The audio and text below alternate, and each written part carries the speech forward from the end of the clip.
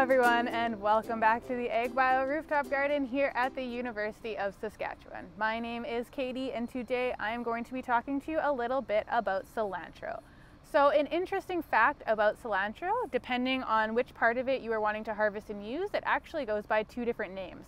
So if you're letting the entire plant mature and it's the seeds that you're harvesting, those seeds are actually called coriander, which is a spice. However, if it is the leaves you're harvesting, that is the herb that we call cilantro. So cilantro really likes full sun, and it is best to just direct seed it outdoors in the spring into your bed or container or garden or whatever, as this plant has a taproot which can make it hard to transplant. You harvest cilantro by just cutting the entire plant at the stem here as close to the soil surface as possible, and then you can store these leaves in a paper bag in a cool, dry location for future use. Thanks for joining us.